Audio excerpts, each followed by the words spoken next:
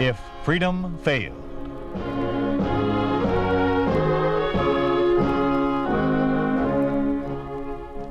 We'd like to take you on a visit to a town that doesn't exist. A town we call Springfield, USA. We'd like to show you how things would be in any American town if communism took over. This is the story of what would happen to the little fellow, the average citizen like you and the man next door. Saphire anniversary.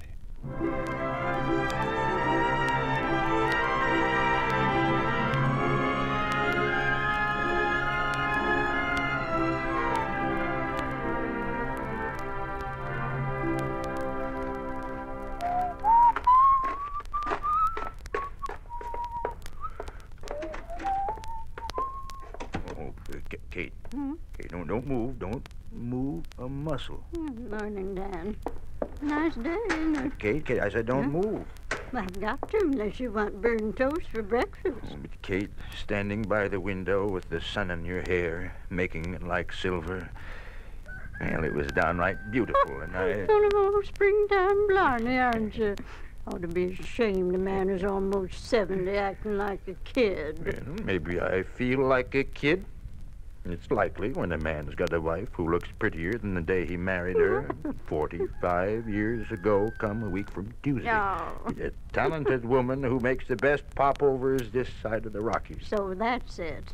Well, you can taper off on the poetry, because there wasn't enough flour for popovers this morning. You'll have to settle for eggs and plain old toast. Go on, sit down. Okay.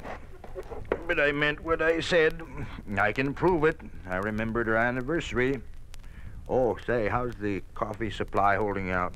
I guess we can manage a second cup for you this morning. No, thanks. Better save it for George Morrow. He'll be along soon. Hey, that venison George gave us, how much have we got left? Enough for a couple of weeks. Good. You think we could feed 3 or 4 extra for one meal on a certain day come a week from Tuesday? We'll manage it. I'll be very careful. Even if we have to eat a little less afterwards. It'll be worth it. Yes. We'll write John.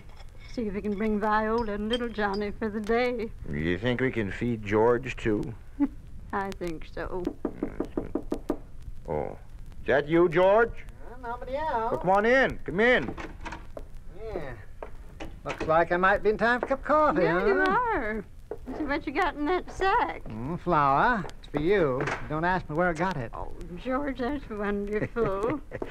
I always thought Santa Claus was an old fellow with white whiskers, but you shaved this morning. George Murray, you can use that flour as much as we can. Yeah, but you can't make popovers with it. Turnabout's fair play.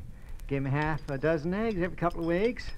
Besides, we all got to stick together these days. If we don't, we're just as good as dead. George, what a way to talk. Well, what other way is there? Say, did you hear about Joel Hawkins? Well, I know he went to Springfield 3 weeks ago. Is he back? No, never will be. He died in Springfield. Auto accident, they say. But you know, I figured that he was murdered. Why, who'd murder Joel? Everybody liked him. Oh, does a man walk off and leave the best 1,000 acres of farm in the state, stocked and equipped and unattended, all ready for the commies to move in and turn it into one of those what do you call them now? Oh, yes, state farms? Maybe it was an accident, George. Not when Conway takes it over the day before the accident. I don't want to talk about it. I won't believe it's as bad as George keeps saying. Oh, now, there's no need to get worked up, Kate. I was just passing on the news. With your own pessimistic slant. Everybody knows it's too bad the commies got control of the country. So far, they haven't touched anyone but the big people like senators and governors and judges. Oh, they'll get around to everybody in due time. Well, you make it sound horrible, like they were out to kill everyone. Well, it is horrible, I know. Well, maybe. But what about John? He works for them in Springfield and manages to stay happy and raise his family. Family? Well, maybe that's the reason. Where's Blackie? He's waiting for his morning handout, Dan. There's no sugar there. You can get him a carrot, or you'll find turnips in the bin. There you are, Blackie, old boy. Chomp it down. Okay, now go on back to the field. I'll be out soon. Oh, I get it. You think it's time we got to work, huh? Now, don't overdo, will you, Dan? Blackie won't let me. I don't run this place. He does. Tells me when to go to work and when to kid. Well, be sure and turn on the radio, Kate. Catch the news for me. George Morrow, I could break your neck. I could almost tell you to get out and take your flour with you. What'd I do? What'd you do? Oh, nothing. Nothing at all. You just changed Dan from a happy, young-hearted man into a heavy-footed old man. Aged him 20 years in just about 2 minutes. But I don't get it. Dan's old enough to know the score. All his life he's kept up on things. Why, you ought to hear what I heard on the radio this morning. Maybe you can if we missed part of the 9 o'clock news, but turn it on anyhow. Yeah, Dan asked me to listen to it. There ought to be enough news left to give you one earful. The directive is to go into immediate effect, and all farmers are cautioned to familiarize themselves with the new regulations. Comrade Kalinsky said that the unfilled quotas for grain, dairy products, and meats were due to a holdover of wasteful and inefficient capitalistic methods of agriculture. Collectivism and state-operated farms will be increased rapidly, with a prime objective, the elimination of the shameful kulak class. Arthur Nesbitt speaking. This is the People's News Service. You see, that's only a sample. First part of it was all about another purge of reactionaries for the greater glory of the state. George, I don't care. Dan isn't going to be touched by it, and neither am I. Well, now, you can't isolate a man like Dan. It'd be like trying to keep Blackie in a 3x5 corral. Dan likes to know what's going on. There must be some way. There has to be. Kate, what are you trying to do there? Trying to wreck it? There. Looks fine, don't it? Looks the same as before. Except when you turn it on, nothing happens. Nothing.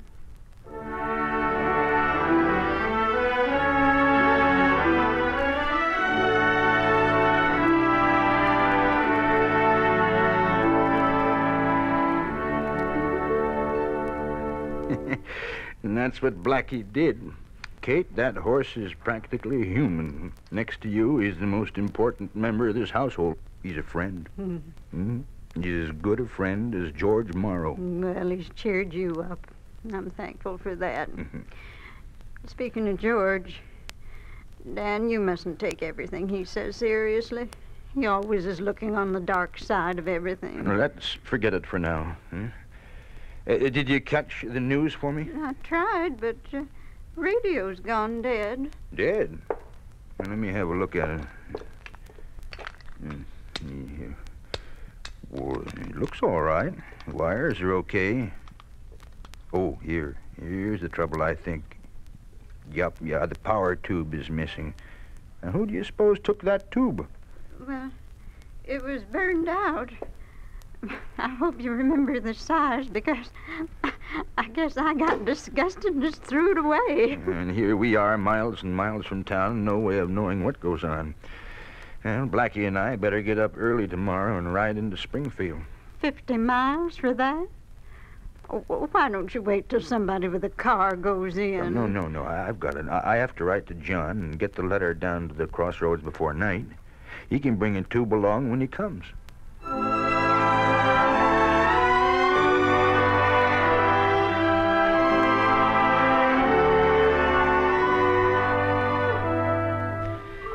Dear John, I hope this finds you, Viola, and Johnny happy and in good health.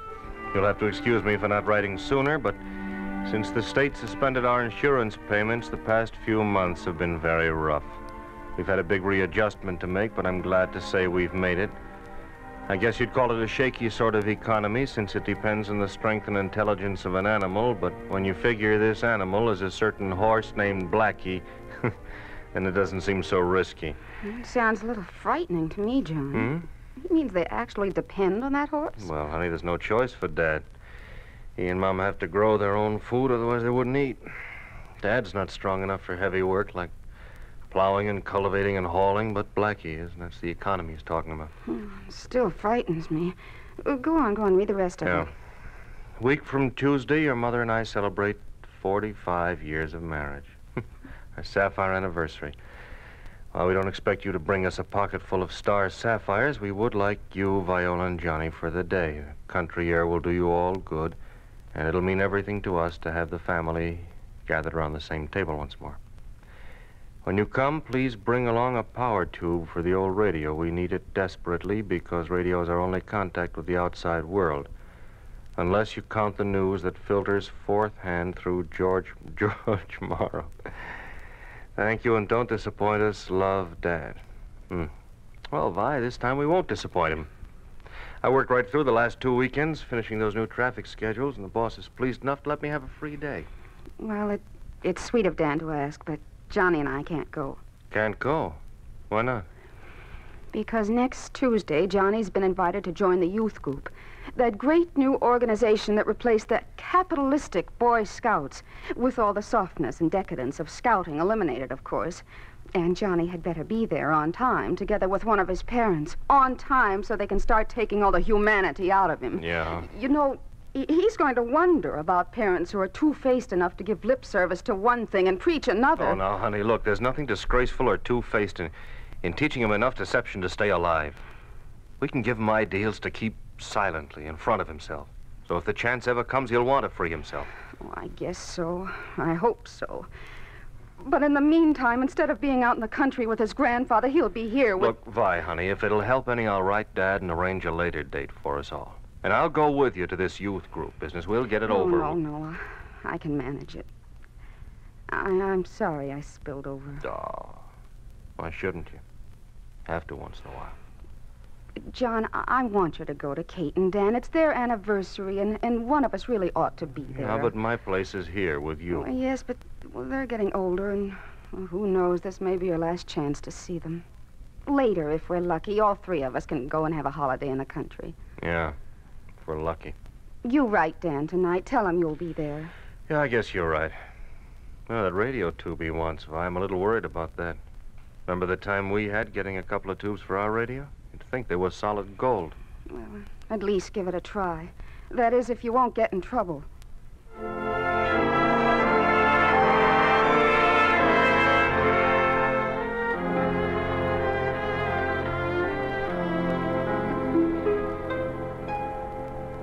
Comrade Ward, if it's too much to ask, just forget it. You say a radio is a necessity for these parents of yours, Comrade Proctor. Yes, sir.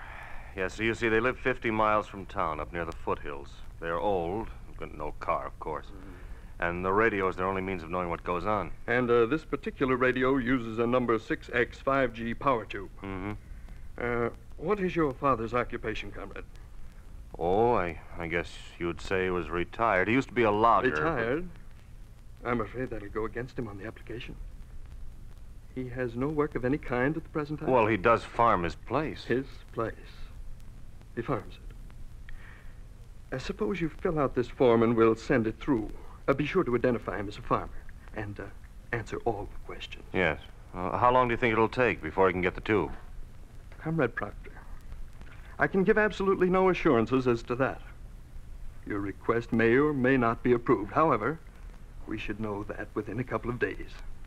A couple of days only because of your good record with the Traffic Bureau, you understand? Oh, yes, comrade. And I'm grateful to you.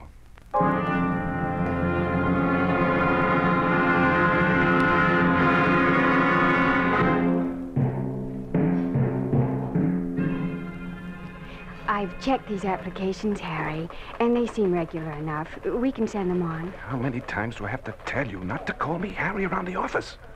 It's Comrade Hollenbeck. And don't forget it. All right, Harry. All right. Not so fast.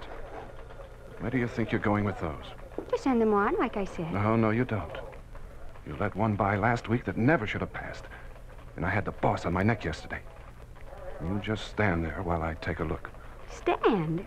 Well, can I sit, comrade? Oh, the boss will be here any minute. You stand. And show the proper respectful attitude, too. This one's in order. Yes, and this. Say, what's this? All right, which one? This one, knothead. A farmer landowner? Oh, that.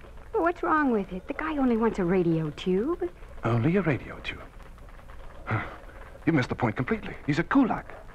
I've told you at least 100 times. Information given by kulaks goes on 496. And you send that on to Comrade Malenkov's office. And I'm supposed to guess these things? Oh, sometimes I marvel at your stupidity. Sometimes I wonder why I don't get rid of you. You want me to tell you, comrade? No, shut up. Listen, I don't propose to get in trouble on account of you. So you just watch your step. Or your number 96 may end up on Malenkov's desk.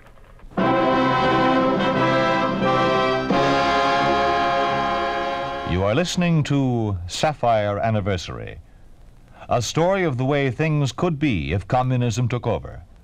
A picture of what life would be like under a communist regime in an ordinary American town. A town we call Springfield, USA.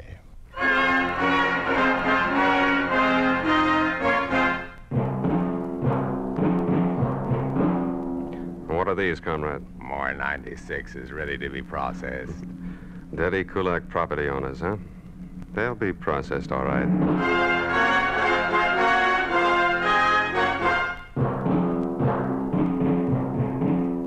Dan Proctor, age 68. Occupation farmer. Owner of 5 acres arable land, 5-room cottage furnished. 12-year-old black stallion, 10 chickens. No listing of property in Ministry of Agriculture tax records. Impose non-production and kulak penalties. Quadruple tax. Call to the immediate attention of the Office of District Commissar Conway.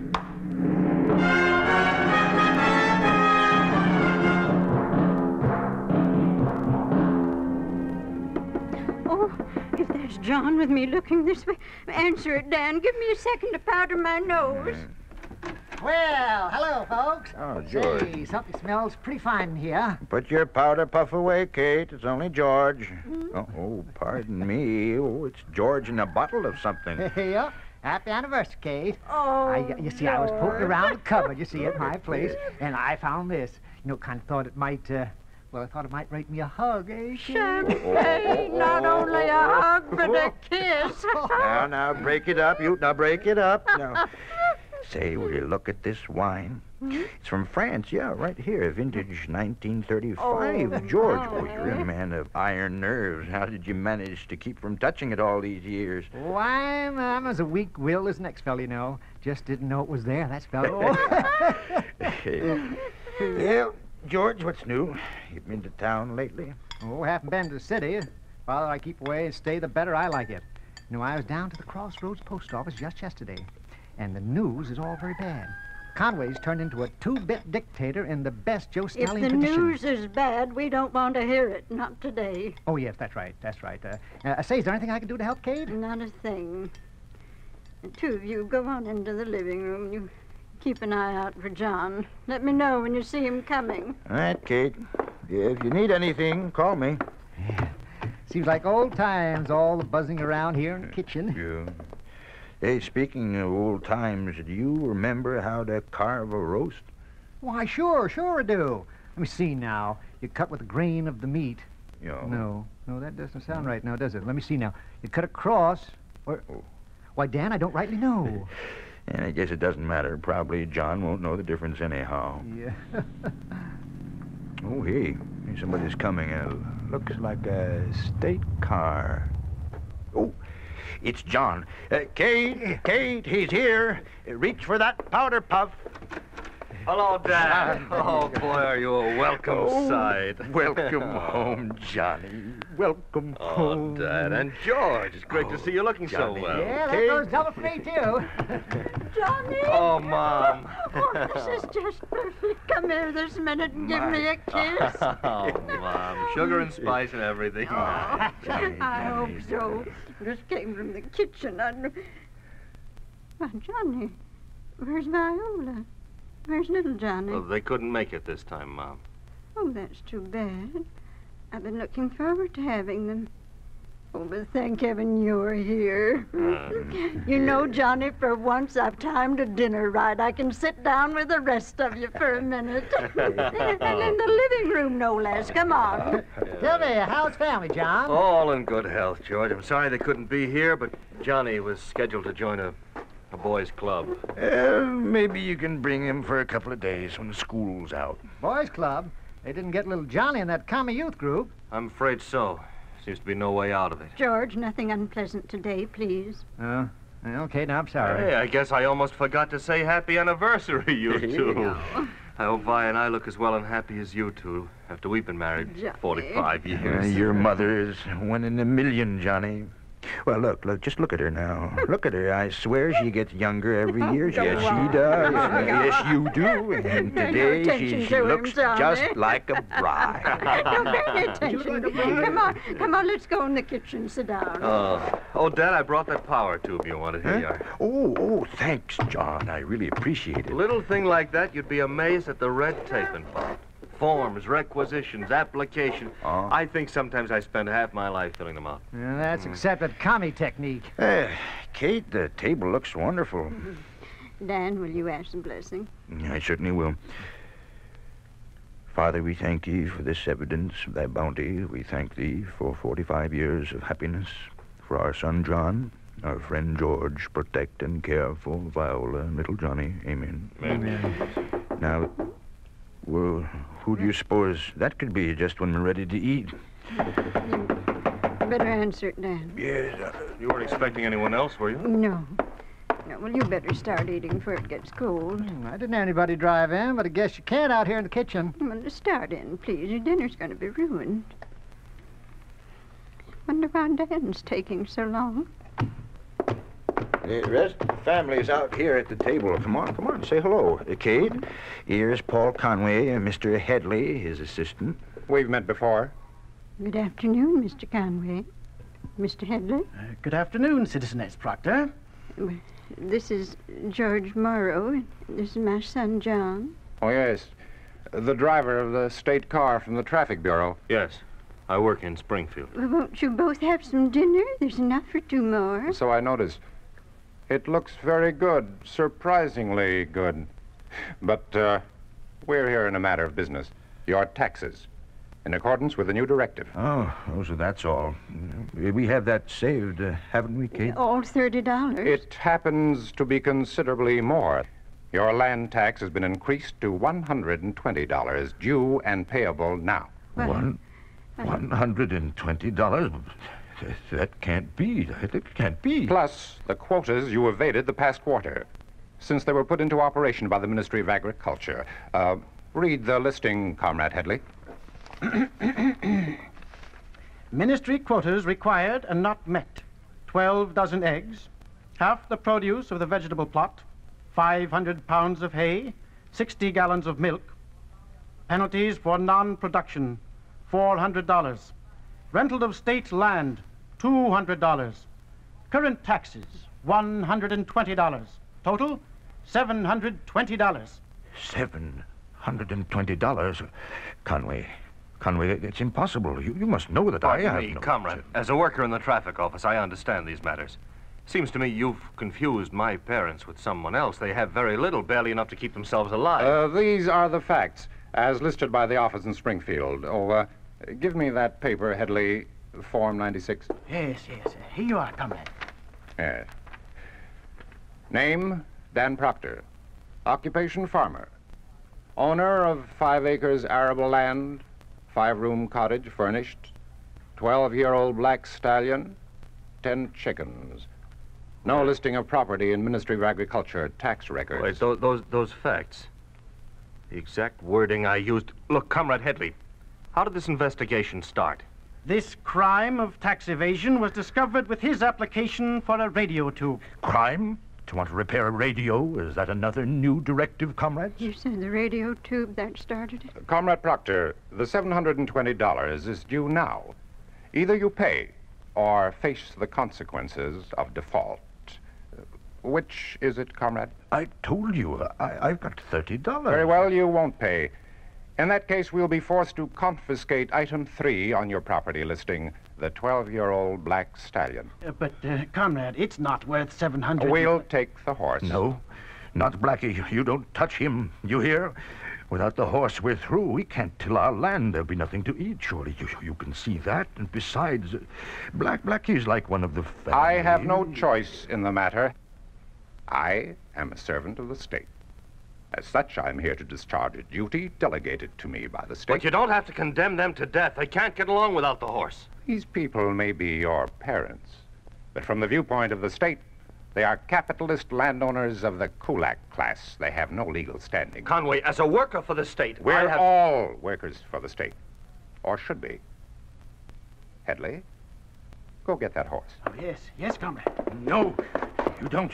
You'll have to kill me first. Stand aside, Citizen Proctor. Get your paws off that. I warn you, Proctor, interfering with an official is a crime against the state. All right, I'm a criminal. Dad. Go ahead, Comrade Headley. Get the horse. The rest of you, you'll all be held as witnesses. Proctor assaulted an agent of the state. Comrade John Proctor, you will testify that the seizure of the horse is legal. Otherwise, your official career may be interrupted. Johnny, get some water, cold water. Yes, Mom. Dan, your head is cut. Here, I'll hold him. There, little cold water. All right. There. Kate, where is he? Blackie, help me up. The other one, Headley. He's after Blackie. Johnny, you've got to stop No him. one leaves. You'll all stay in this room. Johnny? There's nothing I can do, Dad. Well, then I can. Dan, wait! Proctor, stop! Stop where you are. I'll shoot the first one who steps off this porch.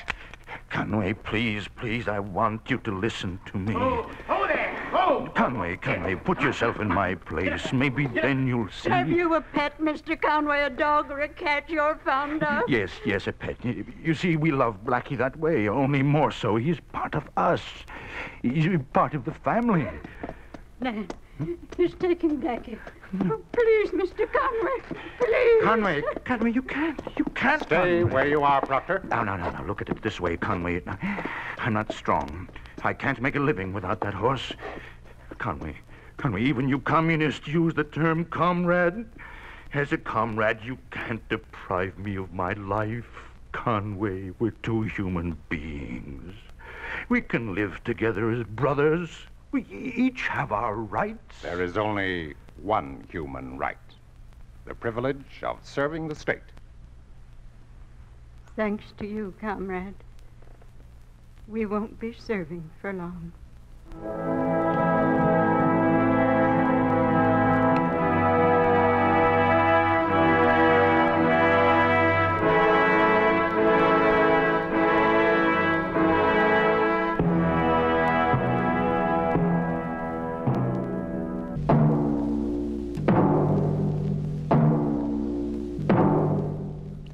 You have just heard a story of what happens to the little fellow under a communist regime. You have just heard what would happen to any American family if communism took over. You think this could not happen? It did happen in the town of Salsk in Russia. It did happen to the family of a farmer named Vasya Golovachy. Because of non-payment of taxes, the communists took from the Golovachys the one thing that kept them alive, their cow, and thereby condemned them to death.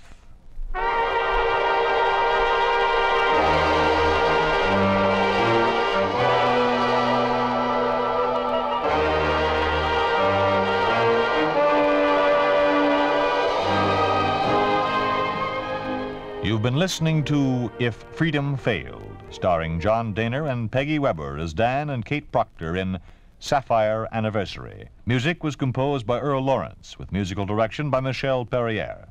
Saphire Anniversary was written for If Freedom Failed by William Tunberg, produced and directed by Robert M. Young. Sergeant Lloyd Iyer speaking. This program has come to you through the worldwide facilities of the United States Armed Forces Radio and Television Service.